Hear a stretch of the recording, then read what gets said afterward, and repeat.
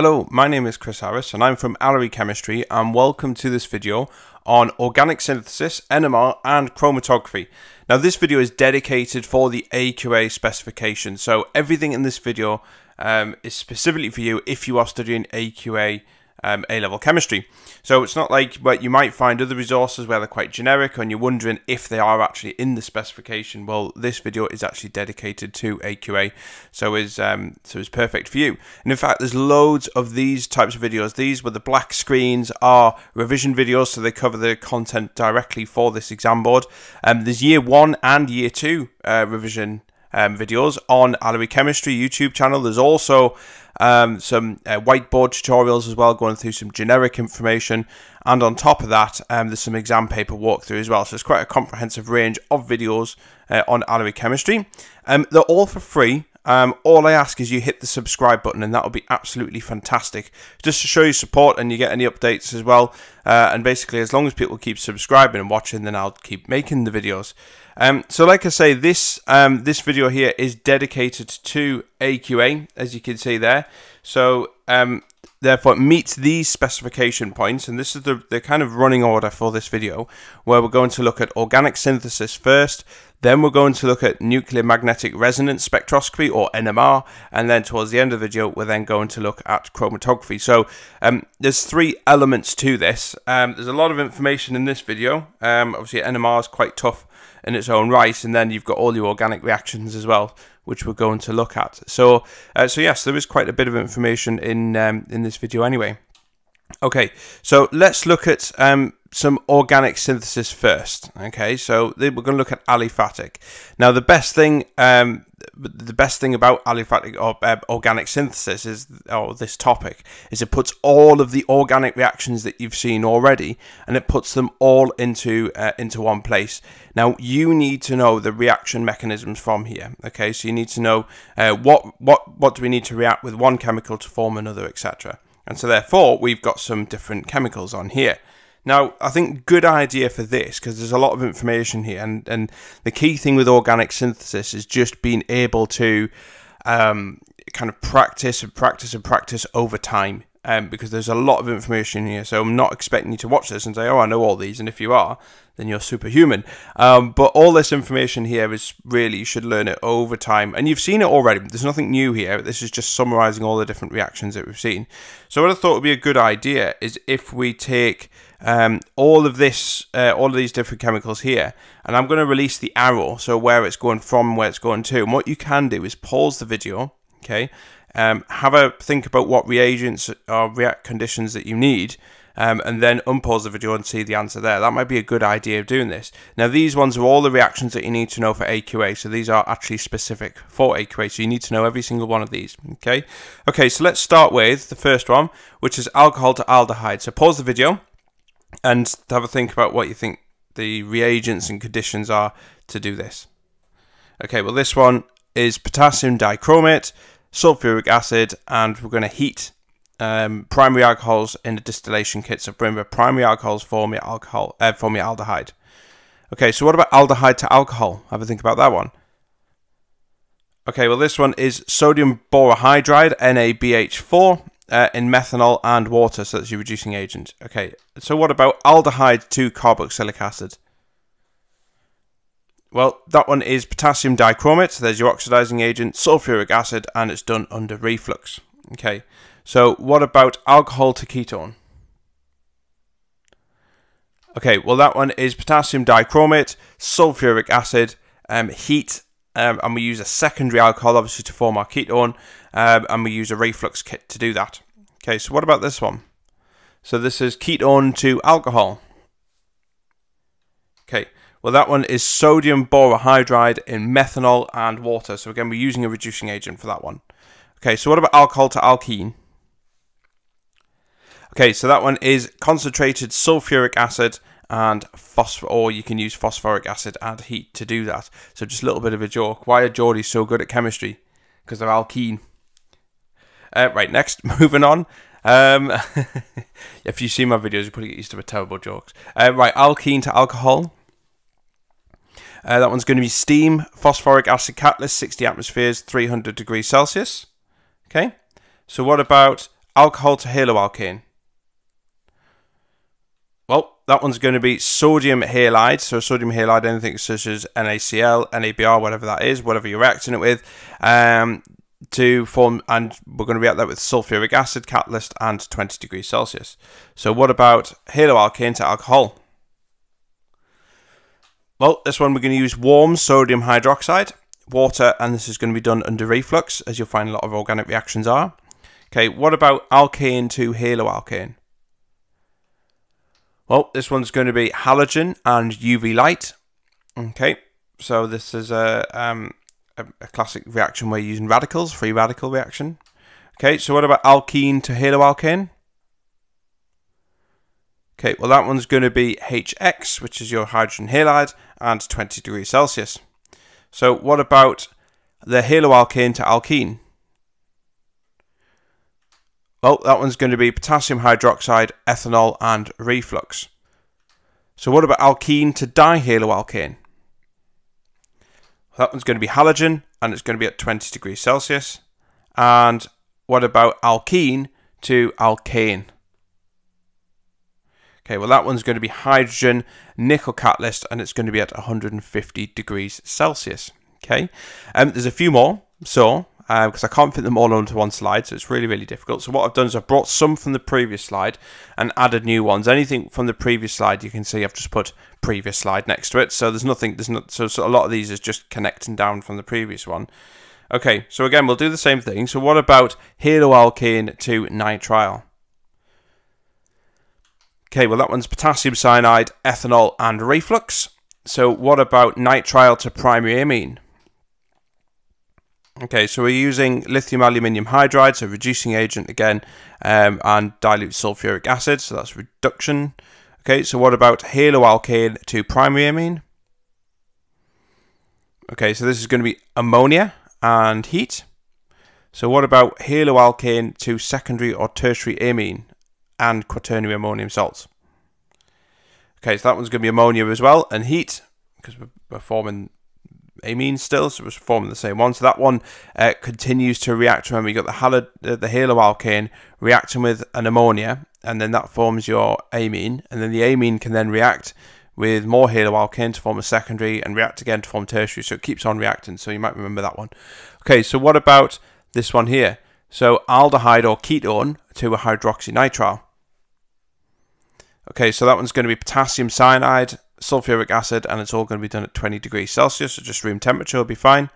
What about this one? So acid chloride or anhydride forming carboxylic acid. Okay, so that one's going to be 20 degrees, and you're just going to use water for that one to form your carboxylic acid. Okay, so what about your carboxylic acid to ester? Okay, well that one's going to be sulfuric acid, so it's got to be concentrated sulfuric acid, alcohol, and we're going to use heat in the catalyst as well to do that. So the sulfuric acid is your catalyst. Okay, so what about ester to carboxylic acid? So this is going backwards. Okay, so this one we're going to use sulfuric acid, dilute sulfuric acid will be fine, and water. We're going to use reflux and catalyst, or we can use dilute sodium hydroxide and reflux. So we're just breaking it down to form your carboxylic acids back again. So it's hydrolysis of an ester, remember. Okay, so what about acid chloride to ester? Okay, so that one's going to be alcohol at 20 degrees Celsius. Okay, so what about acid chloride to primary amide? Okay, so this one's going to be ammonia and 20 degrees Celsius. And what about acid chloride or anhydride to N-substituted amide? Well, that one's going to be an amine at 20 degrees Celsius. Okay, so there's a lot of reactions there, and I think the key thing is just trying to remember, obviously that is the key thing, is trying to remember what the reaction conditions are, but you've also got to just take your time with it. You know, start well in advance for your exam and make sure you can go through each one of them. There's nothing new on these slides here. These are all reactions that you've seen already. It's just putting them all in one place. And obviously organic synthesis is vital, and you'll see later on why, but organic synthesis is so important for organic chemists to know these steps and what you can make from them. Okay, so let's have a look at aromatic organic synthesis. So this one, I'm just going to go through there's not as many of these, so I'm just going to go through your reaction conditions and what they start with. So we're going to start with benzene with all of these, okay, and we're going to add different groups to the benzene ring. So you can see here, nitration is the first one, so we're going to use concentrated sulfuric acid and concentrated nitric acid under 55 degrees. If you do it over, remember, you get multiple nitration on that benzene ring. So under 55 and we get nitrobenzene. Okay. And then if we continue, we can reduce nitrobenzene to produce phenylamine, which is NH2.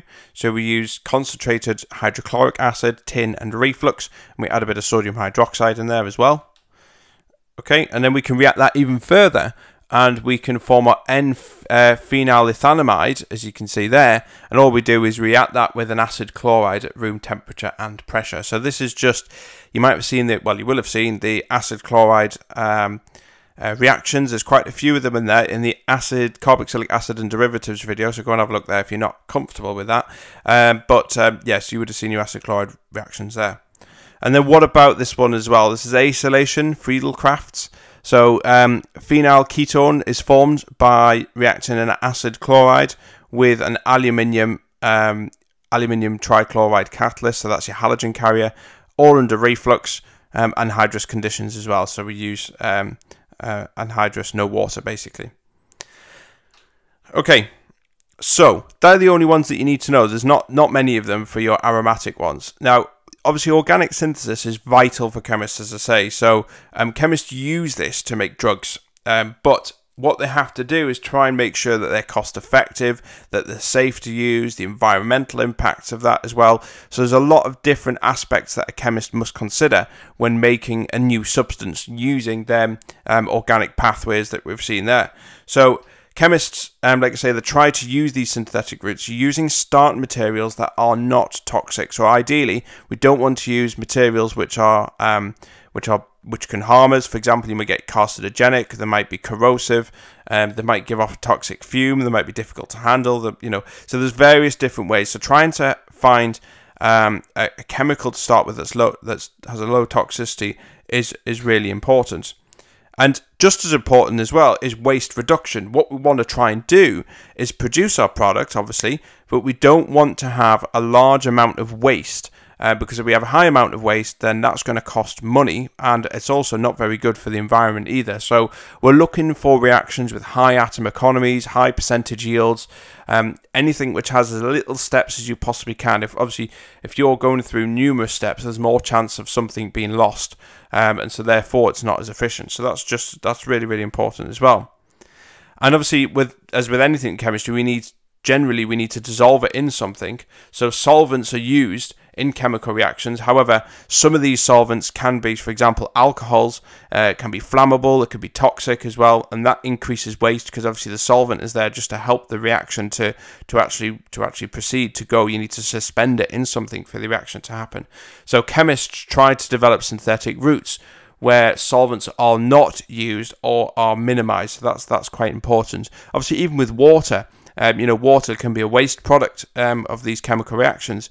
So water as a solvent. So water isn't ideal because we want to try and preserve water as well. So very important for chemists to try and produce these things properly, safely, and obviously with a low environmental impact.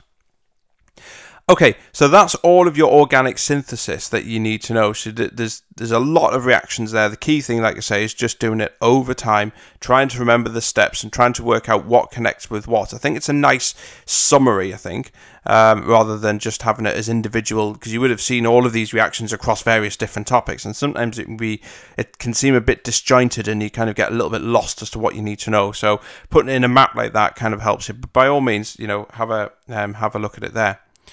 Okay, so NMR spectroscopy. Okay, so we've looked at the organic synthesis side, so now we're going to look at NMR spectroscopy. Now, NMR spectroscopy is a type of spectroscopy that you may have seen. You may have seen other types of spectroscopy, such as infrared. You would have seen mass spectrometry. You would have seen chromatography as well. I'm actually going to look at chromatography again in this topic because it's a type of technique, mainly for separation, but we can also detect certain substances as well. So NMR is another type. Now, NMR stands for nuclear magnetic resonance, so NMR spectroscopy, and it's used to help determine the structure of a molecule. Now, just one point here, I suppose, that I should mention, is that NMR is obviously used in chemistry, but it's also used in medicine as well, except in medicine they call it MRI, so magnetic resonance imaging. So they don't use NMR, even though the machine is pretty much the same, you know, the basics of the machine. So I wonder why they actually call it MRI and NMR, why they've decided to change it. So I'll tell you why towards the end of the video. I'll tell you why they've actually changed it there. But so NMR, obviously we're going to call it, for chemistry purposes, we're going to call it nuclear magnetic resonance. Okay. So really useful. It tells us the structure of a molecule, which is unlike any other type of spectroscopy or analytical technique that we've seen already. So there are two main types that you need to know for AQA, and that is carbon-13 NMR, which looks at how carbon atoms are arranged, and proton NMR, which tells us how hydrogen atoms are arranged. So if an atomic nucleus has an odd number of nucleons, that's the protons and neutrons that exist in the middle of the atom, then it has a nuclear spin. Okay, so in other words, it can spin round. So your nuclear spin, when you have your nucleons spinning around, this creates a weak magnetic field. And NMR is actually detecting how these magnetic fields are affected by a larger external magnetic field. Okay, so imagine these nucleons spinning around. Okay, so they're spinning and they're producing a small magnetic field, and there's obviously NMR produces an external magnetic field, as you'll see later. I think all of this here, is just trying to understand how an NMR machine works. I think if you dive into NMR, not really sure how it works, I think it's quite difficult to understand, you know, appreciate what it can do and explaining it. And I think having this bit of an introduction actually helps you to kind of say, right, okay, that's how it works, you know, and appreciate what NMR actually stands for and what you're looking for as well. Okay, so hydrogen has one proton, so does have a nuclear spin because it's an odd number of nucleons, remember. Now carbon, however, normally has 6, because if you look at the periodic table, you can see carbon has got an atomic number of 6. But a small percentage of carbon atoms, so 1%, is actually carbon-13. Now, that is an odd number of nucleons in there, so will have a nuclear spin in these elements. So when we're looking at NMR spectroscopy for proton and carbon-13, what we're looking for is obviously proton is fine because there's loads of them. That's H1, but your carbon one, we're actually only looking at NMR will only detect carbon-13. It won't detect carbon-12 because that's an even number of nucleons. Okay, so let's go into this a little bit further. Okay, so we know a little bit about, just to summarize so far, so we know what types of NMR machine we can get, proton and carbon, and we'll look at them in a little bit more detail later. And we know that we need to have an odd number of nucleon for NMR to detect it. So any atoms with an even number won't be detected by NMR. And we know that when they spin, they have a nuclear spin, that they produce a small little magnetic field around them. Okay, and that can be influenced by something else. Okay, so that's what we've learned so far. So these nuclei, these spin in loads of different random directions, okay, normally. So without any external magnetic field applied, they spin in all sorts of directions. But when we apply a magnetic field, an external magnetic field to these nucleons, they align either with the magnetic field or they align against the magnetic field. Okay, so they align in different ways. So, like I say, nuclei either spin in the direction of the magnetic field or against it, and those that spin in the direction of the magnetic field actually have lower energy. And we'll look at that in a minute on the diagram. But looking at this diagram here now, this one here, there's going to be another one that pops up on the right there, as you can see. Where it is, there it is. Okay, so in the right hand side there, one is actually going to appear there in a moment. But you can see here, what I've represented the spin by is the yellow arrows here. Now where there's no magnetic field applied, the spin of the nucleons spin in all sorts of random directions. There's no kind of order here. Okay, but the moment we apply, when we put a sample into an NMR machine, it applies an external magnetic field. Okay, so what happens is this. So we've got an external magnetic field has been applied, as you can see with the white arrows, and you can see that we have two different levels. Some will spin with the magnetic field and some will spin against the magnetic field. So you can see there they're starting to align either with or against the magnetic field. And you can see the ones that spin against the magnetic field have higher energy than the ones that spin with the magnetic field, which have lower energy at the bottom there. Okay, so NMR actually fires out radio waves as well. So it applies that magnetic field, and then once it's done that, it then shoots out radio waves at a really specific frequency, also at a range of different frequencies. So at a specific frequency, the nuclei that are aligned with the magnetic field, so these are the ones at the bottom here, remember? So these are the ones that are aligned with the magnetic field, absorb that energy and actually flip up to a higher energy level. Okay, so we effectively excite these nucleons. They go from the base up to the top there because they've got a little bit of energy that's been provided by the NMR machine. Okay, so those with the higher energy can also drop lower, and when they do that, they actually emit energy in terms of on the electromagnetic spectrum. So they produce that when they jump back down.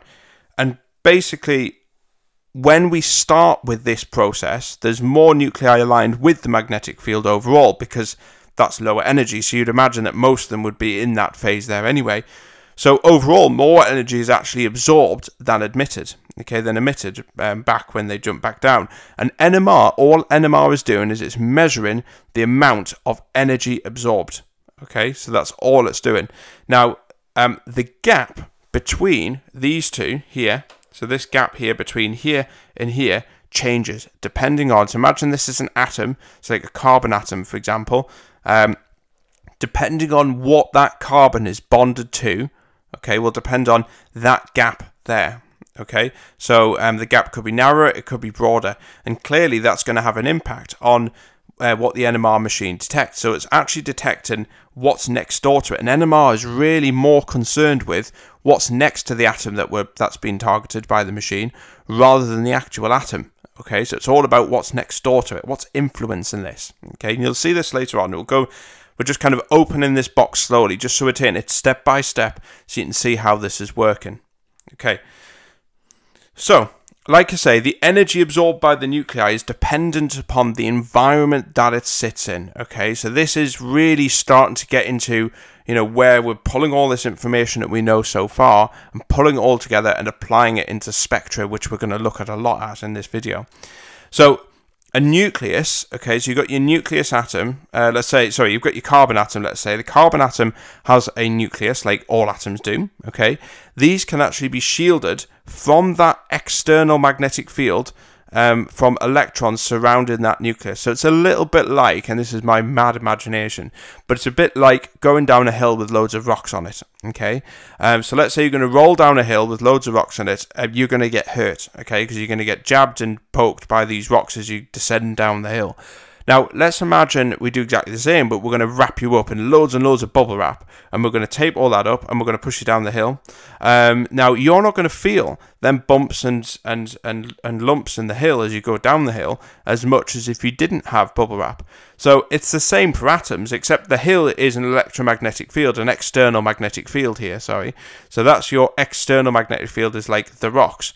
But the atoms themselves are being kind of not bombarded, but they're being influenced by this external magnetic field, can be protected by this electrons that surround it. Okay, so that's a little bit like the bubble wrap around a person. Okay, so we call this shielding. Okay, so it's the shielding effect. So atoms that have a good number of electrons around the nucleus will be more shielded than those which don't.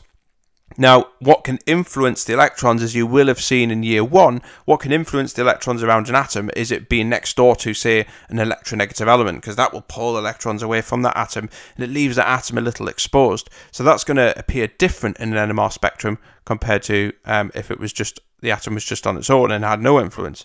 So that's really what we're looking at here. So, like I say, atoms and groups of atoms adjacent to this nucleus that's been, exposed to this magnetic field, external magnetic field, this affects the amount of electron shielding. Like I say, it's them electronegative elements can really pull electrons away from the atom and reduce the shielding in the atom, in the carbon atom, let's say, in this example. So the magnetic field will be felt by the nuclei differently, depending on the environment that they're in, as they absorb different amounts of energy at different frequencies, and so NMR spectroscopy will pick that up differently. Okay, so you can see that the environment is determined by the groups of atoms that exist near to the nuclei being examined, and we look across the full chain, not just what's immediately next to it, but we're looking at the full chain along there. So I like to see it a bit like on this street here. There's hedges across the people's gardens, and you'll find that they're starting to get a little bit longer now because of this time of year. But you'll find that I'll cut a hedge. Okay, and you'll find that the neighbour will look and think, oh, that's a good idea, I'm influenced by what I'm doing, so they're actually going to cut their hedge as well. And you'll find that actually well down the street, somebody else then cuts the hedge. So my influence, my direct influence, actually influenced other people down the street, or I like to think so anyway. So it's kind of like carbon NMR as well. So imagine it's like a carbon atom is a house, and then what's next door to that house is my zone of influence, if you see what I mean. So I will do something and the neighbours will do something, and vice versa. Yeah, but it might be neighbours all the way down the street as well. It's not just the neighbours immediately next to me who I can influence, it's the ones all the way down the bottom of the street as well, and vice versa. They influence what I do. So sometimes somebody else cuts the hedge first, and I'll think, oh, that's a good idea, I'm going to have to do mine as well. So it's the same thing with carbon NMR.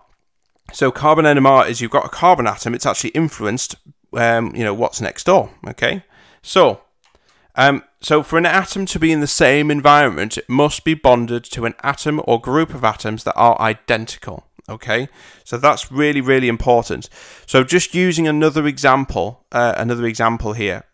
So let's say we'll stick with the house examples. Let's say we've got a house, okay, and immediately next door to that house, there's another house that is identical to that one in the middle. Okay, so it's the same, and then immediately on the right hand side there is another house on that side. So if I look out my house, I can see a house to my left and a house to my right. Okay, so effectively there's symmetry there. Okay, so I'm looking out into the same view, which is a house. Now let's imagine I had a house, and to my right was a big, nice green field, okay? And to my left, there was another house. So if I look out my window to my left, I see a house. If I look out my window to my right, I see a field. So I can look at different things, and different, I suppose I'm influenced differently depending on which window I'm going to look out of. So to my right is different, to my left is different, okay? So when you're looking at carbon NMR, so carbon-13 NMR, you've got to kind of look at it in that way as well. You've got to say, okay, what's next door to that carbon and what's next door to that one? Are they exactly the same? Is what's left and right to me identical? If it is, then we have some form of symmetry, okay? And effectively, I'm in the same environment, okay? So let's have a look. Let's just, let's dive straight in, okay? So we're going to look at a range of examples that look at identifying carbon and hydrogen environments, and the key thing here is looking for the environments. So here's the first one. So you can see here we're looking at carbon environments in this example. So you can see that we've got a molecule here with a bromine in the middle there. Okay, so the purple one is showing one environment. So imagine this is a house here. Now this house is next door to another house, let's say with 3 cars, let's imagine, and this house is also to the right, is next door to another house with 3 cars. So effectively, it doesn't matter whether I look left or right, I'm effectively looking at the same thing. So there's an element of symmetry there. And obviously these houses here, they're looking at my house in the middle, so both of them are looking to my house in the middle, and both of them have 3 cars each. So that's a little bit like they're in the same environment because they're looking at the same house, which is me in the middle. Okay, so this is a way in which we can say, right, we've got 2 carbon environments here, one in the middle, and the 2 ones on the outside are different carbon environments. Okay, so let's have a look at another example. This time what I've done is I've moved the bromine from the middle to the end, and that completely changes the way NMR detects this. So you can see here that we've got 3 carbon atoms here. We've got 3 different environments now instead of the 2 here. So this carbon here, this house in the end, has got 2 cars, let's say, and is looking out to a field to the right. It's also looking out to the house on the left here. Now this house in the middle has got 2 cars, but it's looking out to 2 houses either side. This house here has got 3 cars, okay, and is looking out to 2 houses down the right hand side. So not a single one of them are looking at the same scene, if you see what I mean. They don't have the same scenes. So this, in carbon NMR terms, we have 3 different carbon environments. We have one on the right because it's directly bonded to a bromine. We have one to the left. This carbon here is bonded to a CH3 and is bonded to a CH2Br, and this carbon here is bonded to a CH2 and a CH2Br. So each one of them scenarios, as you can see there, are different. Okay, so they're all different scenarios. So therefore, they're 3 different environments. We can also apply this to hydrogen as well, so proton NMR. So this time we're looking at the proton environments, and you can see that these 2 here are the same environment because they're bonded to the same carbon, which is then bonded to a bromine and a CH3. And likewise, these hydrogens here are on a different environment because they're bonded to, all 3 of them are bonded to the same carbon, but that carbon's then bonded to a CH2 and a Br, okay? So we have 2 hydrogen environments there, one with 3 hydrogens, one with 2 hydrogens, but they're in different environments.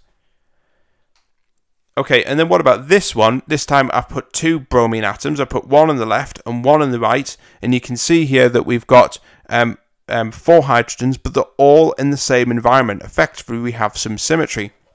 So let's have a look. Let's walk it through. So you can see here CH2 is directly bonded to a Br and another CH2 and a Br, and this CH2 here is bonded to a Br and another CH2 Br. So because they're bonded to the same things, there's symmetry there, then we have less environment. So NMR detects that as just one environment with 4 hydrogen environments in it.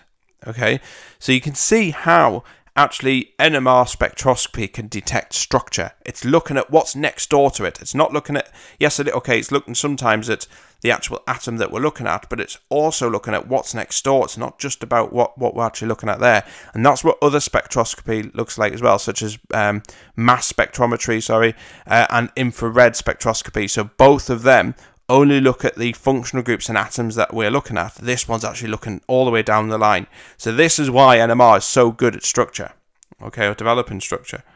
So, like I say, obviously that's looking at the different environments, and that's the key thing when you look at NMR. You've just had a slight hint there of looking at spectra. Okay, well, you haven't actually seen spectra on there, but you're looking at, okay, how many environments do I have? That's the first thing that you expected to be able to do. Okay, so when we run these things, we're going to look at some proper spectra in a minute, but when we run these things through the machine, what we've got to be able to do is have a reference chemical to measure it against. And the reference chemical that we're using is tetramethylsilane, or TMS.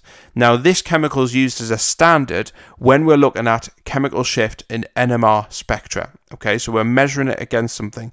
So it's very important in anything in science. We need to measure it. We need to have something that we can say, right, that's what I measure it against, and we can see how much of an influence it's having. It's really important to be able to do that. So, as nuclei absorb different amounts of energy at different frequencies, it's really difficult to measure the magnitude of these without this reference that we're going to use. And we're using TMS as the reference. So TMS is this. You've got silicon in the middle, and you've got 4 methyl groups that are surrounding the silicon in the middle. Now, TMS has 12 hydrogens in total. They're all identical. You can see all these hydrogens are bonded to a carbon, which is then bonded to the same atom in the middle, which is silicon. Now, what this does in an NMR machine is this gives a really nice strong peak that is, that has no kind of, there's no polarity, there's no polarity as such in here. It's a nice strong single peak, well away from any other peak that we're going to be seeing on the spectra. And the other reason why we use tetramethylsilane is because it's actually inert. It's non-toxic, so that's brilliant. Remember, from organic synthesis, we don't want to be using toxic chemicals if we can avoid them. And it's volatile, so we can remove it from our sample. So effectively, we take our sample, we put it in the NMR, we take our sample, we add TMS to that sample, we put it in our NMR machine, and basically we're going to measure the reference points of the shifts. We'll look at chemical shifts just in a moment, but we're going to measure the shift of these chemicals that we're testing against TMS, but we need to remove TMS from our sample at the end there as well. So like I say, we're going to look at something called shift. So shift is given, or chemical shift is given this delta symbol here. Okay, so you'll see it on some of the graphs, and basically the difference between the TMS peak, which will be set to 0 in an NMR machine, and the chemical and other peaks on the spectra is the chemicals that we're testing, is the environments that we're looking at. But you'll see this, like I say, in a lot more detail in the spectra soon. Okay, so like I say, we measure chemical shifts in parts per million, and we always give TMS a chemical shift value of 0. So that's our reference point there. Okay. So when we look at NMR spectrum, you'll often see a peak at 0, and we will. I think it's a lot easier looking at spectra. Then we can kind of pick up and learn from it. But you'll always see a peak at 0 is your reference chemical. That's TMS. That's your reference chemical, and that's used to calibrate your NMR machines when we're analysing the sample. So it means that we're measuring everything relative to that. Okay, and then we can then look at, and you'll be given chemical shift data in the exam. Be given a data sheet with it all on, and then you use that data sheet to then work out what functional groups you may have, or what structure you may have. But we'll look at that in a lot more example. Like I say, the key thing with NMR is just practice, practice, practice. Okay, so it's all well and good me telling you what TMS is and all this, but you need to actually see it in a spectra.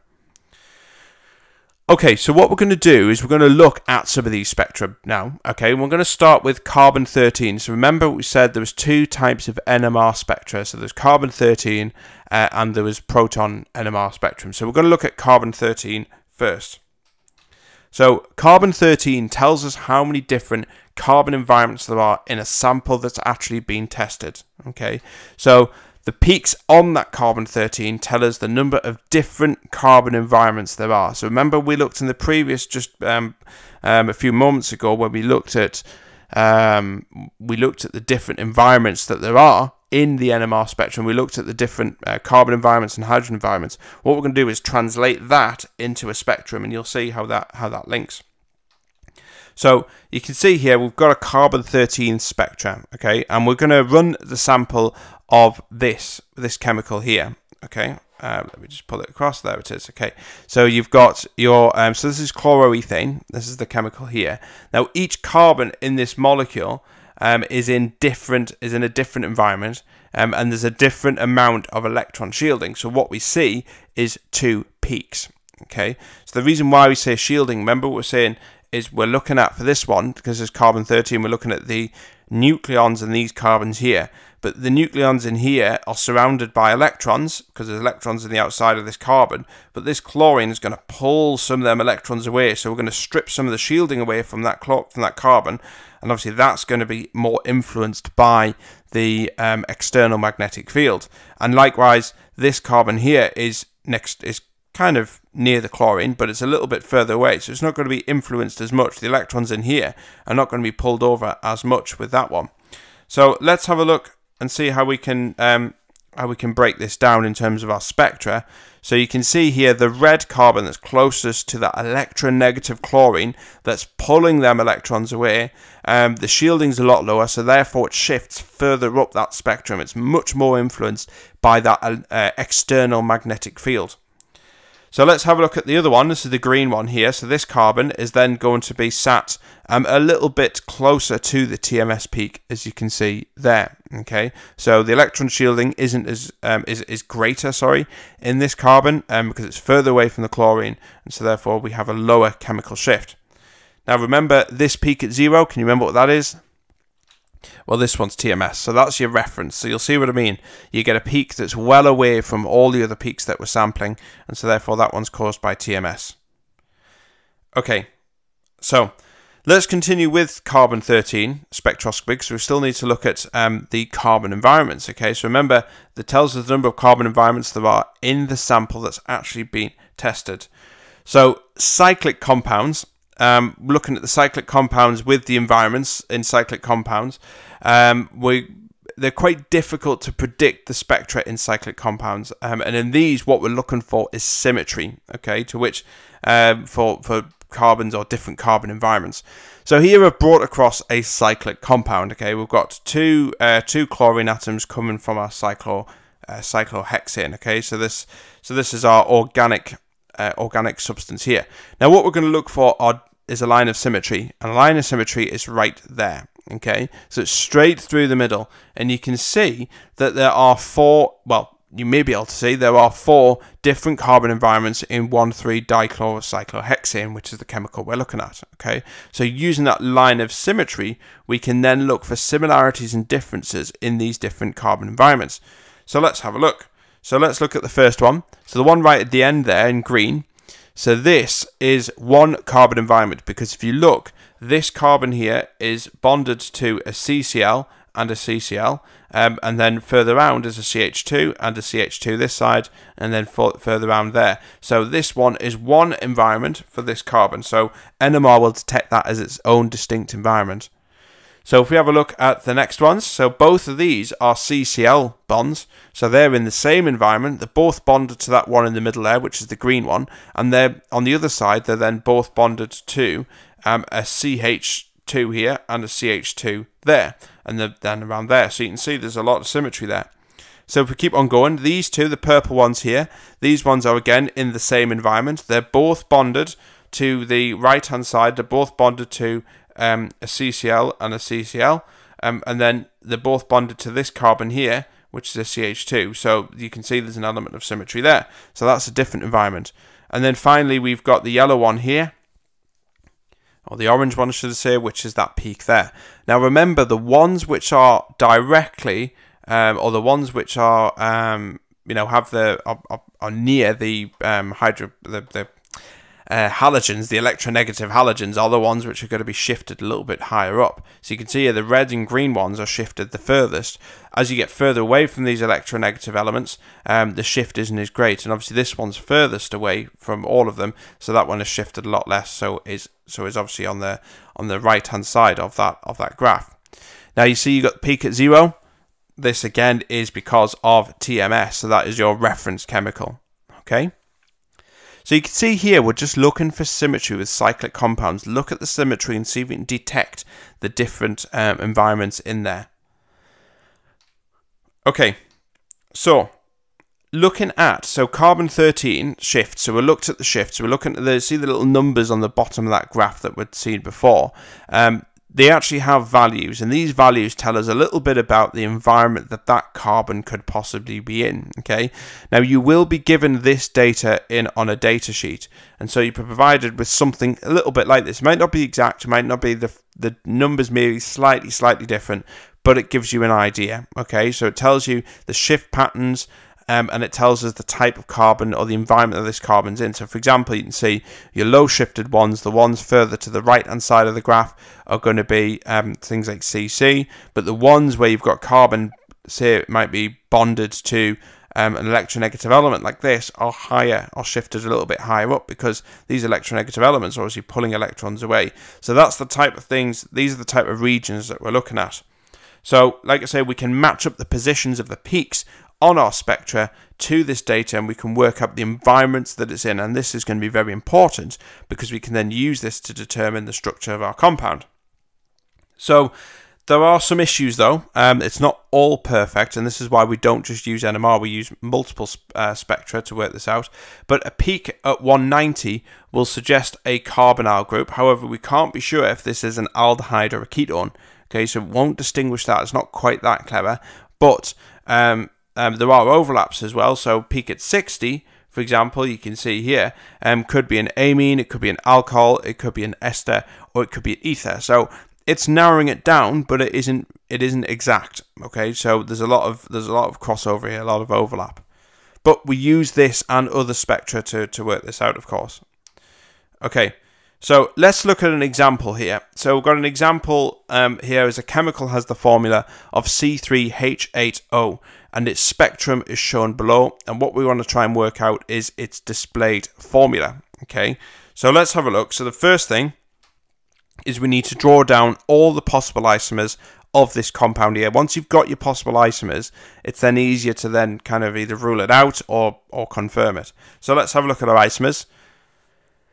So there they are. So there's our isomers for this chemical. So there's only 3 isomers for this. And so what we need to do is look at the number of peaks. Now you can see here that we've got 3 peaks. Okay, so this, so because there's 3 peaks, there's 3 different environments, and so this rules out propan-2-ol, because propan-2-ol actually has, this is the one at the bottom there, propan-2-ol actually has 2 carbon environments, as you can see there, whereas these ones have 3. So straight away we can give a big cross next to that one because it isn't that. So then we've narrowed it down to these 2 at least. So we can say we have 2 peaks at 65 and 75. And this suggests that 2 carbons are actually bonded to an electronegative element. So that could be something like oxygen, for example. Okay, and so this fits actually the structure of the ether rather than your propan-1-ol, where we'd only see 1 peak in this area. So you can see here that we've got these 2 have shifted quite high up. So this is suggesting that both of these carbons here, if you look on the data table as well that you'd seen before, this suggests that both these carbons are bonded to an oxygen, as you can see there, and then this one is then a little bit out of the way and has shifted nowhere near as much, as you can see on there. So what we can deduce from this is actually it's the one on the left, the ether, that this structure represents. Okay, fairly straightforward. Okay, so what we're looking for, the key thing with NMR, like I say, is to practice, practice, practice. Okay, keep going, keep practicing it, look at loads of spectra. Okay, so now what we're going to do is going to look at the other type of NMR, which is proton NMR. Now, proton NMR has a lot more to do with it. You've introduced in a little bit more detail with proton NMR. So we can look at, for example, neighboring hydrogens. We can look at how many there are, and this is a really powerful form of NMR spectroscopy. It tells us a lot more than what carbon does. So, NMR or proton NMR spectra tells us how many different hydrogen environments there are, and it tells us how many hydrogens in each environment are actually in the sample. Now this is great because this is telling us a lot more information than we had from carbon NMR. Okay, so the peaks on a proton NMR spectrum, they tell us the number of different hydrogen environments. This is no different to a carbon NMR spectrum. So remember, carbon NMR spectrum has peaks, but it tells us the number of carbon environments in our molecule. Hydrogen does exactly the same. Okay, so there's no difference there. So let's have a look. So we can see here that we've got a proton NMR spectrum, very similar to carbon-13. I think the main difference here is you'll see that the shift values are lower. They're not as high as your carbon-13 shift values, but nonetheless the spectrum is pretty much the same. So you can see here we've got ethanoic acid here, so we've got a carboxylic acid. So the numbers in this spectrum here, and you'll see this is slightly different to what you'd see in carbon-13, the numbers actually tells us the ratio of the areas under the peaks. And what this allows us to do is work out the relative number of hydrogens in each of them environments, and sometimes these can be decimals as well. So you can see here that we have a peak here, but it's really difficult because it's so thin. It's really difficult to measure the area under that. So what NMR, proton NMR, usefully does is it says, right, what we're going to do is we're going to convert that area into what we call an integration trace. That's this red line here. So it's literally turning an area into a vertical line, and the ratio of this line to this line is a 3:1 ratio. So that's telling us that we have 3 hydrogens in this environment and we have 1 hydrogen in this environment here on the left. So if we link that in with our molecule, we can see that we have the red one, which is there, which has 1 hydrogen in, okay, and then with the 3 hydrogens there on the end, that's linking to the big peak there on the right, which is that one there, okay. So we have 2 hydrogen environments, which is spot on because we've got hydrogen on our carboxyl group, we've got hydrogens on the alkyl group towards the end there, but NMR, proton NMR, is actually saying, right, well, actually, okay, you've got 2 environments, but you've also got 3 hydrogens in this environment, and you've only got 1 hydrogen in this environment. So we're getting a little bit more information from proton NMR, okay? And obviously, the peak here is caused by TMS. That's that one there. So there's no difference whether it's carbon or proton NMR. The TMS is used with both of them. Okay, so the peak on the left, this has a value of 1, and the peak on the right has a value of 3. So this means, like I say, that we have 3 hydrogens in one environment and 1 hydrogen in the other. So we have a 3:1 ratio. But remember, the integration trace on there is actually shown as the, we'll look at a little bit more of the integration trace, but remember, it's the area under that peak. It's not the height of the peak that tells us how many hydrogens there, it's the area. So it's measuring, your NMR machine will put an integration trace on, which is that red line. It's measuring the relative heights of that red line, not the peak, okay? Because the peak, the height of the peak doesn't tell us how many hydrogens it is, it's the area underneath, but it's really difficult to measure area, so we use this integration trace. But we'll look at that a little bit more later on. Okay, so just like with carbon-13 NMR, we also have a data table of proton NMR, and again, you will be given this in your data sheet, okay, so you don't need to worry about it.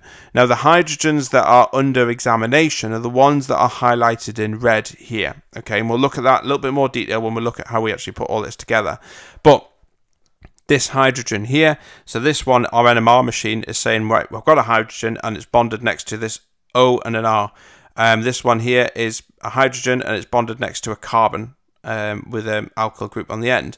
And likewise, this hydrogen here, this NMR machine is picking up a hydrogen that's bonded to a carbon, and that carbon is then bonded to an oxygen and a double bond oxygen here. So that's like an ester group here. So this is telling us that we have an ester. So depending on, obviously, the shift of these will depend on, obviously, what type of chemical we probably have. So let's have a look at the spectrum that we'd seen before on the previous slide. So using the previous spectrum of ethanoic acid, we have a peak at 11.7, which is this one here. So that's that peak. So that's telling us that we have a carboxyl group, so that's fine, we confirm that. But also we have a peak at 2.1 here, which is suggesting that we have this CH3 group here, and this CH3, because we know it's 3 because it had an integration of 3, and this CH3 is bonded directly to the C double bond O, which fits in nicely with this here. So effectively, the CH3, this bit, is that R group there, okay, which is fine. So that's telling us we have a carboxylic acid. Okay, so yeah, NMR spectrum, they have peaks that split. Okay, now this is where it gets a little bit complicated, because with carbon-13 you just had standard peaks, that was fine. But with NMR we have peaks that split into smaller peaks, and this really powerful tool actually really helps us to determine the structure of our molecule, which carbon-13 didn't do. Okay, so this is the difference between proton NMR. It allows us to look at a little bit more detail at this molecule.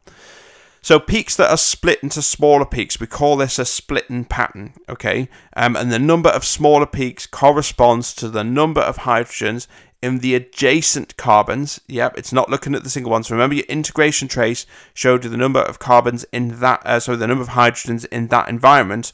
Your splitting peaks is actually saying, well, how many hydrogens are on the neighbouring carbon?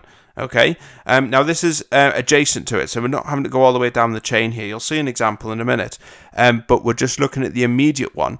Now we use a rule called an N+1 rule. So in other words, it's the number of people, the number of hydrogens plus 1. Okay, so that's how it's split. So it's a little bit like saying, how many people live in this household, in my household, and then I can say, right, well, how many people live next door to my left, and how many people are living next door to the right. And effectively, the design or the splitting of my house, imagine you could split the house up, is influenced by how many people live next door to me. And so hydrogen or proton NMR is the splitting pattern of this allows us to say, right, well, yeah, what's next door to this? What does it look like next door? So we're painting this picture of what's neighbouring it. So the splitting pattern, for example, if we have a singlet peak in our spectrum, this means that we have no hydrogens on the neighbouring carbon. Okay, so we've got a hydrogen and it's next door to a carbon, or it might not be next door to a carbon at all, in which case it's definitely a singlet. But if it's bonded to a carbon and that carbon has no other hydrogens, then we're going to get a singlet peak. A doublet peak, we get 1 hydrogen on the neighbouring carbon. A triplet peak, we get 2 hydrogens on the neighbouring carbon. And a quartet peak is 3 hydrogens on the neighbouring carbon. So you can see here, like triplet is 3, N+1. So number of hydrogens on the neighbouring carbon is 2 plus 1, so we get a triplet. Okay, you'll see this in a little bit more detail when we look at an example here. So you can see here we've got a ethanol here as our chemical, and we've got our proton NMR spectrum that's on the left there. So you can see we've got our OH group, our CH2 group, and a CH3 group, and you can see that the peaks have split. They've got funny some different shapes there. So let's have a look and break it down. So we can see this hydrogen here is bonded to an oxygen. Okay, so this is not a carbon, so the hydrogen, so there's no hydrogens attached to it, so therefore we apply the n+1 rule, so that's no hydrogens plus 1 is 1, that's a singlet. And in fact we have a singlet peak, as you can see on the left there. Okay, so there's your singlet peak, which is there. Okay, singlet, so it's not bonded, this OH is not bonded. I've labelled it here so you can see what's happening. Okay, so let's look at the next one. So here the hydrogens on CH2 are adjacent to one carbon that has 3 hydrogens on it. So you can see here this itself will have an integration of 2 because it's got 2 hydrogens, but it's next door to an oxygen, so that's not a carbon, but it's next door to a carbon here with 3 hydrogens on. So 3 plus 1 is 4. So this peak itself will have an integration of 2 because it's got 2 hydrogens, but it's next door to a carbon with 3, so the peak would split into 4. It's a quartet, so n+1 rule. Okay, so let's look at the final one. So these 3 hydrogens here are adjacent to a carbon with 2 hydrogens. So we do 2 plus 1, which is 3. This is going to be a triplet, and you can see here this peak is definitely a triplet peak. So it has an integration of 3 because it has 3 hydrogens itself, but is next door to a carbon with 2 hydrogens, as you can see there. So this is going to be a triplet peak, as you can see there. So there's your triplet, and obviously there's your quartet for this peak there. So you can see here it's all about what's next door, how many hydrogens that has. It's not just about what we're looking at, it's more about what's next door as well. Okay, so it's like a nosy form of analytical technique. You can say, okay, well, what's next door, and how many hydrogens does that have? It's very nosy, but useful, of course. Okay, so remember, just coming back to that integration trace, so remember we mentioned that before. I think it's just important to just come back to this. Now we've kind of looked at a bit of splitting patterns, and we've looked at that. I think it's very important to bring it back to integration trace and just distinguish the difference between an integration trace and a splitting pattern. Okay, so integration traces, remember, show us the peak more clearly and helps us to work out the hydrogen ratio. So when we have split peaks in particular, it's really difficult to work out the area under these split peaks because you've got multiple types. So like I say, this integration trace is used to effectively convert the area into a height ratio, and it'll produce a line. Now your NMR machine will produce this line. You just have to do something with that line to work out what this is. So in practice, what we would do, if it didn't give us the numbers, is we'd use a ruler to measure the vertical parts of our integration trace. And what we do is write the lengths down and use this number to come up with a ratio. Okay, so it's about the ratio that tells us. So you can see in this spectrum, this shows an integration. It shows the integration trace with a 1 to 1.5 to 1.5 ratio, and we can round that to 2 to 3 to 3. So you can see here that these heights here, these heights are the same, so they're both 1.5, and this height here is 1. This is a little bit shorter than these heights. So we can see here this has got a 2 to 3 to 3 ratio, so perhaps 2 carbons, 3 carbons, 3 carbons. Okay, so that's what these integration traces are showing us. So it says here in this spectrum here that we have 3 different hydrogen environments, one with 2 hydrogens and the other has 3 environments. As you see, the other 2, should say 2, TWO, obviously. So the other 2 environments have 3 hydrogens there. Okay. So we know what an integration trace is. So we know integration tells us the number of hydrogens in that environment, and the splitting pattern tells us the number of hydrogens neighbouring that hydrogen that we're looking at. Okay. So now what we're going to do is we're going to look at how we can actually determine, or looking at the splitting patterns and looking at integration, but then we're going to look at how we can actually determining different functional groups. So really kind of specifying certain groups. Some of them can be a little bit, as we've seen before, you can get a little bit of confusion, get a bit of overlap. So this one we're going to use using non-hydrogen based solvents when we're running these spectra here, because we don't want any confusion with some of the solvent that we're using. So the solvent we use is, instead of using water, now water has hydrogens in it, so if we use water solvent, we take our substance, dissolve it in water, run it through the NMR machine, NMR is going to pick up the hydrogens in water, and that's going to really kind of cause confusion because we're going to get a messy spectrum with a lot of overlap. So we don't use H2O, we use D2O. Okay, so deuterium is just an isotope of hydrogen. Okay, it has an even number of nucleons. So remember, right at the start we said that you need an odd number for it to be detected by NMR. If we use an even number of nucleons in here, then our NMR machine will not detect it, it won't pick it up. So we use D2O. Okay, so it has a proton and it has a neutron in there as well. So deuterium has got a proton and neutron, so it's an even number of nucleons, so therefore won't be detected by the NMR machine. So, like I say, deuterium's got the even number, it's not detected, so the only peaks that we'll see is from our sample and not from our solvent. We can also use another type of solvent, which is CCl4, which is this one here. So this is another one where we've got an even number of nucleons. It can dissolve substances as well, really good solvent to use, and it won't be detected by NMR, so we don't want any confusion in our spectra. Okay, so we're going to look at an example. So we're putting all this together and we're going to look at an example of a proton NMR spectrum. So here we're going to look at a spectrum here, and we're going to predict the structure of the compound using the data table from this proton NMR spectrum with a molecular formula of C4H8O2. So you can see we've got our spectrum there, and we've got our integration numbers of 2 to 3 to 3, as you can see on there, and we've got our splitting patterns as well for each of these peaks. So let's have a look, let's dive in. So we've got 3 hydrogen environments. That's the first thing we can detect here. We've got 3 different peaks here with a ratio of 2 to 3 to 3, which is likely to mean a CH2 and 2 CH3s, likely to be. Okay, so it's given us a little bit of information. We're not certain, but we're starting with something at least. Okay. So the peak at 4.1, that's the one far over there on the left. Let's bring the mouse in. So there it is. So this one here, this has a value of 2. Okay, so this integration trace. So this suggests that it is a CH2. So we've got 2 hydrogens in this environment.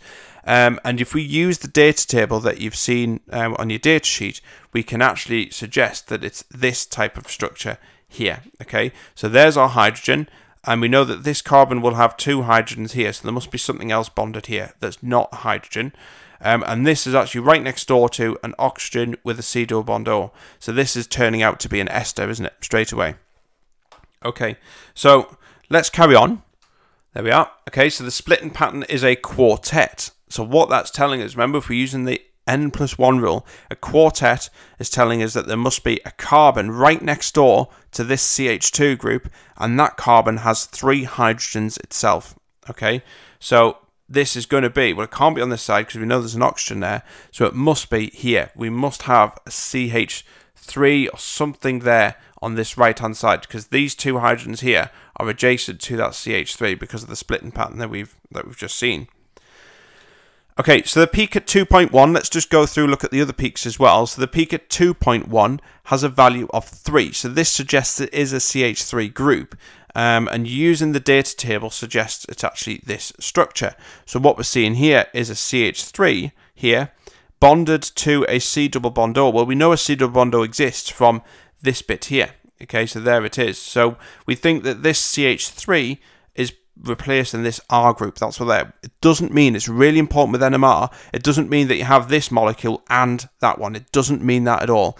NMR is just showing us little bits of this image. It's a bit like getting a picture, and we've got one picture and we're seeing different sides of this picture.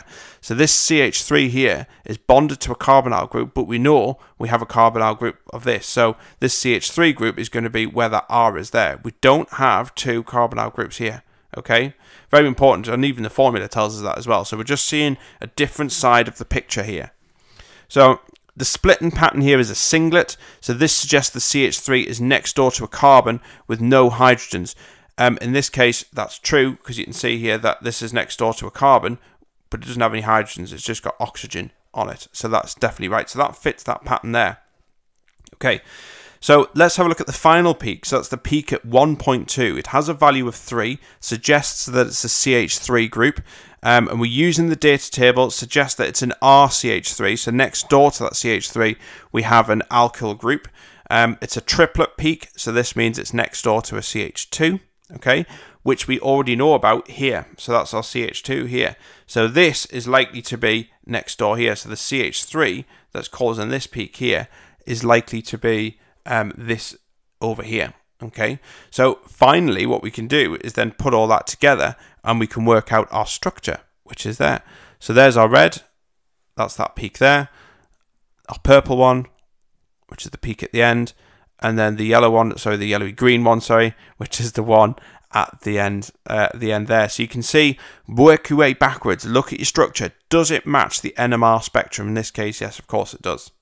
Okay, so there's a lot of information there to do with NMR. It's just practice, practice, practice. Look for it and just keep practicing. It's the only way you're going to improve with NMR. It's really difficult to to explain. Obviously, I can point out all these different things. That doesn't automatically mean you can then jump and do any NMR spectrum and analyze it and break it down. You have to just keep practicing. You will make mistakes. It wouldn't be normal if you weren't making mistakes at these. It's just about taking your time, being methodical, drawing down your structures. Okay. Right, so what we're going to do is we're going to move on to the last sections of this video, which is looking at chromatography, because that's another part of analysis, so chemical analysis. So here we're going to use thin layer chromatography, which you will have seen bits of this in the amino acids, proteins and DNA video as well. So you would have seen this here. So don't worry if you're thinking, hang on, have I seen this already? You will have done. Okay, so that was specifically designed for amino acids. So I'm going to go through this for those who haven't seen this video as well, because it kind of appears in both topics. So thin layer chromatography is really good for separating and identifying compounds, mainly good for separating really. But TLC is a really loving, tender loving care. So it's a really loving type of chromatography. So thin layer chromatography, it uses a stationary phase, which is silica, and this is mounted on a glass or metal plate, as you can see there. So there's our plate there. Okay, and then what we do is we draw a pencil line towards the bottom, and we put drops of our mixture that we want to separate or identify on the actual line that the pencil line that we've just drawn on. Okay. So what we do is we place that plate into a solvent, and the baseline must be above the solvent line. Remember, if you've done paper chromatography, you might have done that. You'll see that if you put your solvent line or solvent above that line, these substances here will just dissolve in the solvent, and it just doesn't work. So very important, it must be below that. So we leave it until that solvent has migrated near the top of the plate, and we mark that as the solvent front. Okay, and we allow it to dry, and we'll look at the analysis of that later on. So it works really simply just by that solvent migrating up. It dissolves the spots that we can see on there, the spots of chemical that we want to test. Okay, so it dissolves into the water, and some of the chemicals in the mixture will dissolve, or will dissolve in that substance in the solvent that migrates up. But some of them solvents will actually spend more time bonded to the stationary phase, that's the metal plate here, than they will in the mobile phase. So actually what you'll find is the spots that adhere to the stationary phase more will kind of, at the end of the chromatogram, will end up spending time here. The ones that have migrated further up are somewhere at the top here. Okay, so that just depends on obviously what we're what we're testing here. So the ones which dissolve really well will find themselves near the top of the chromatogram. So, and we can identify the chemicals using the positions on the chromatogram as well. Okay. So just like we'd seen in the DNA one, if our samples are coloured, then that's fine. We can identify them spots. Okay. But if they're colourless, we can't actually see them spots. So what we need to do is use iodine or fluorescent dyes or UV light to do this. And a classic example is amino acids, as you've seen. If you have seen the other video, you would have seen this bit anyway. But for those who haven't, basically we use a dye to try and highlight the spots that we've created, and then we can then measure them and work out an RF value, which we'll look at later. But one of the ones is using fluorescent dye and UV light. So if we add a fluorescent dye to that plate, the chromatogram plate that we've just removed, we can actually see some of the spots by using a UV light.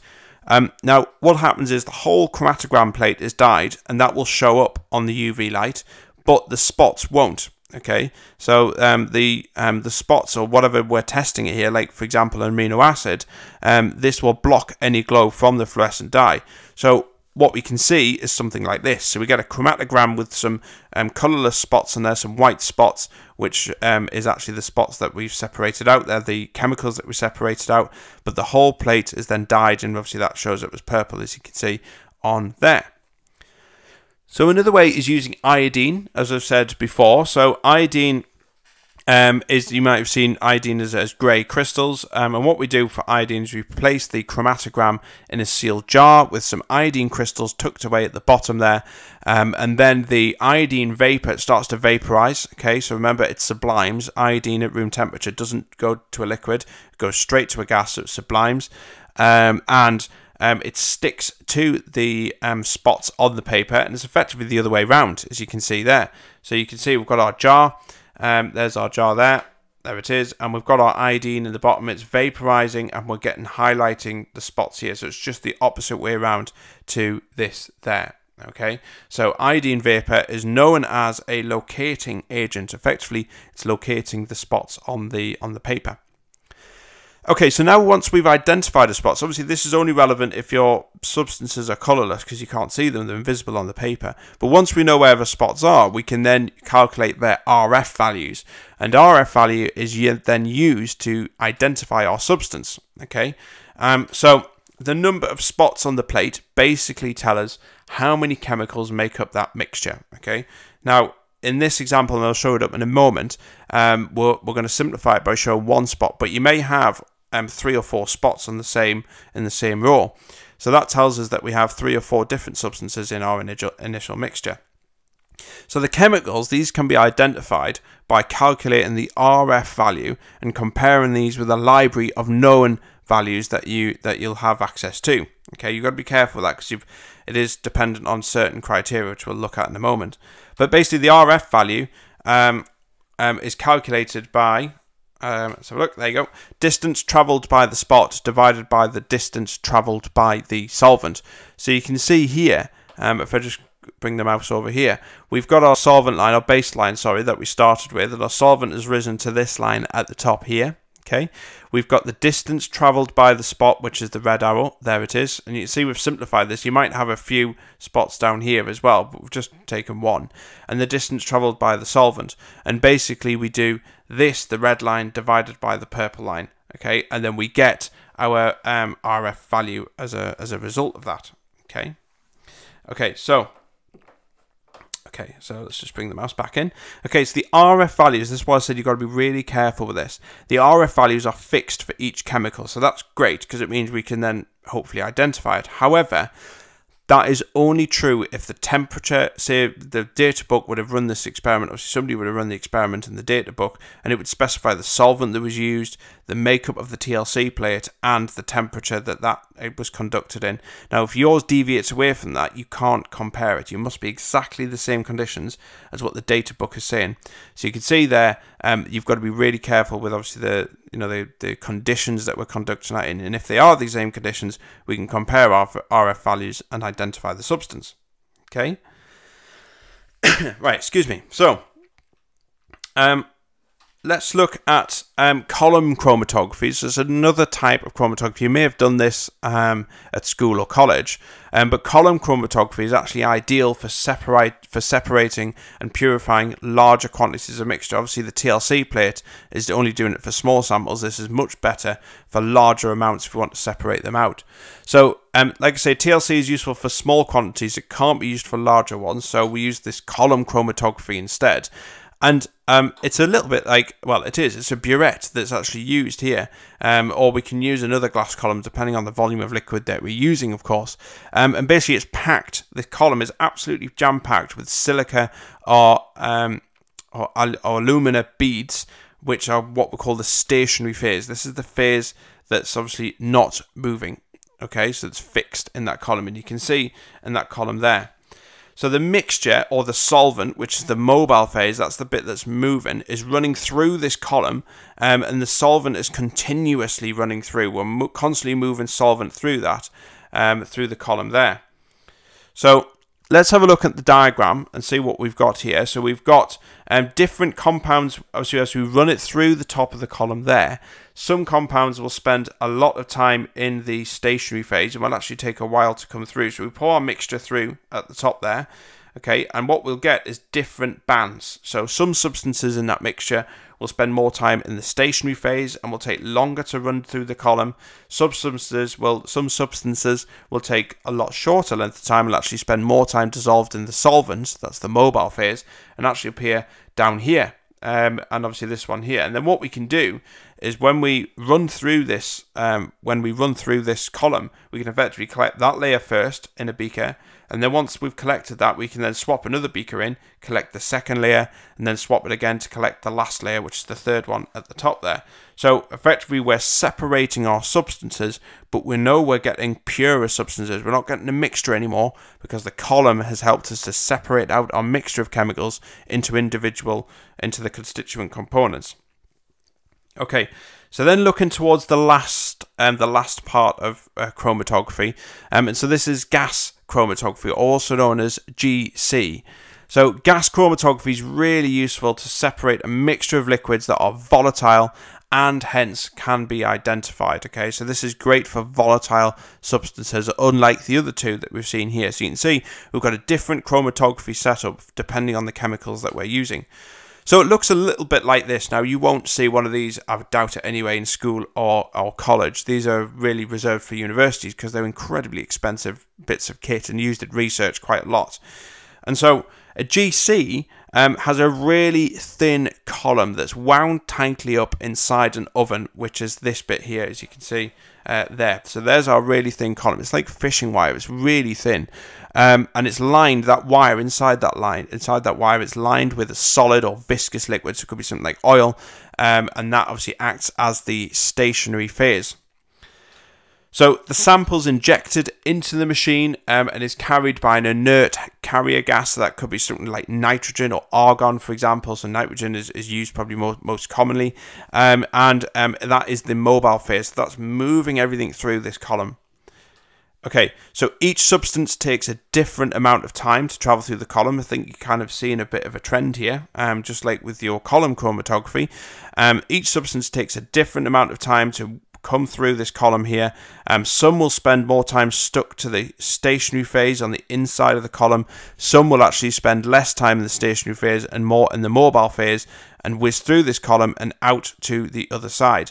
And the length of time it takes to travel through that column is called the retention time. So it's the length of time it takes to go through the column.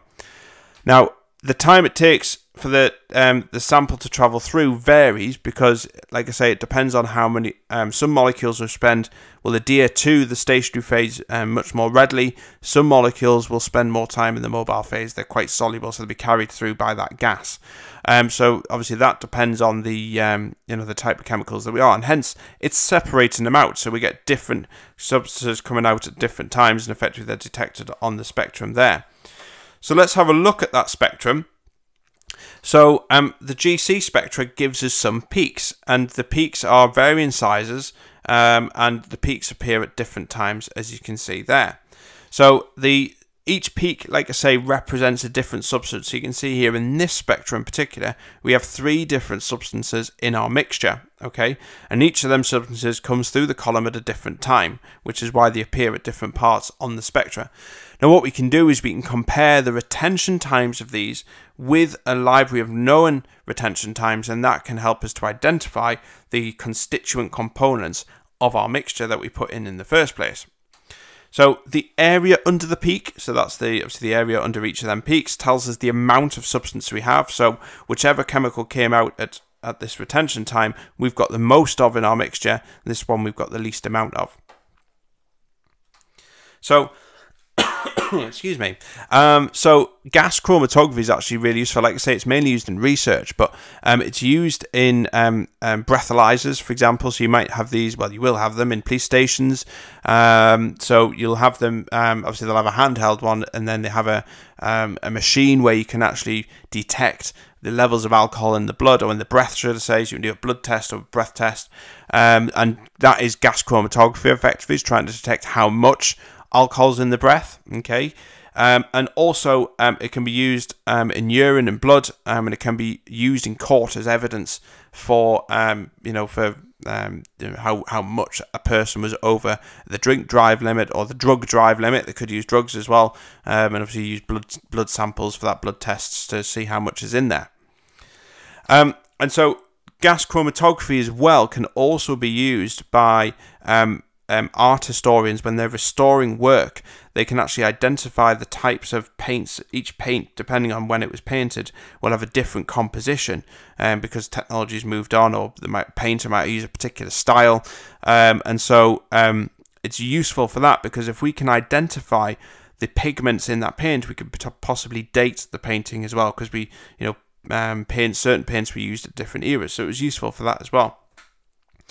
Okay, so just coming on to the final part of this video, which is actually combining these spectral techniques together. So we're going to look at something called GCMS.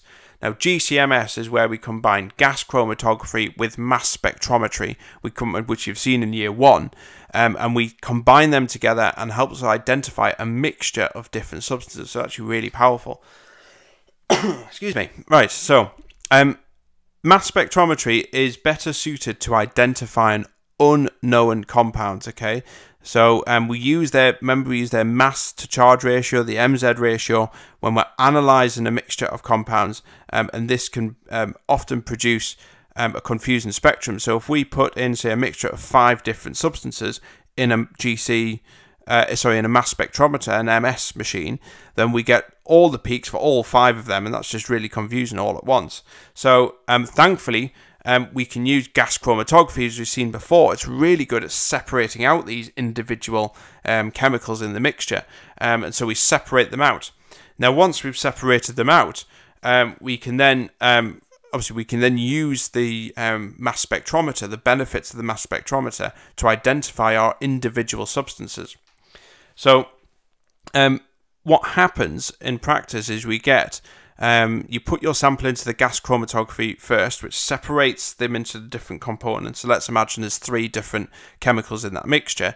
So then what happens is the mass spectrometer will then take each one by one and will produce 3 separate spectrums. So 1 for each chemical that made up our original mixture. So like I say, it's fed through the GC machine, separates it out, and then it goes straight into the mass spectrometer after that. So the substance then can be positively identified using that mass spectra that we've just produced there. We compare it. A lot of these bits of kit have a library, digitally stored library of spectra, and that means we can then literally directly compare it with a digital source, and that makes it really efficient, because it means we don't have to then go and search for it in an old-fashioned book. These are digitally stored spectra, stored online in the cloud, or somewhere like that. Okay, so really powerful really powerful mixture there. Okay, that's it. So that's everything on organic synthesis, NMR chromatography. Make sure you memorize and you go through all of your organic synthesis, synthetic routes. Very important. NMR, make sure you know about splitting patterns, neighboring carbons, etc. And chromatography, there's an extra on there, which is mainly column, gas, and how you can combine it with mass spec as well. There's a full range of these videos on Allery Chemistry YouTube channel. There's whiteboard tutorials and there's exam past paper walkthroughs as well. They're all for free. All I ask is you hit the subscribe button, please. And also these are PowerPoint slides that I've made. You can download them using the link. Great value for money. You can purchase them there. Click on the link in the description box. Really good for on the move, and you can even print them off. I know people who print them off and use it to then obviously revise from in connection with the other stuff as well. But that's it. Okay, bye bye.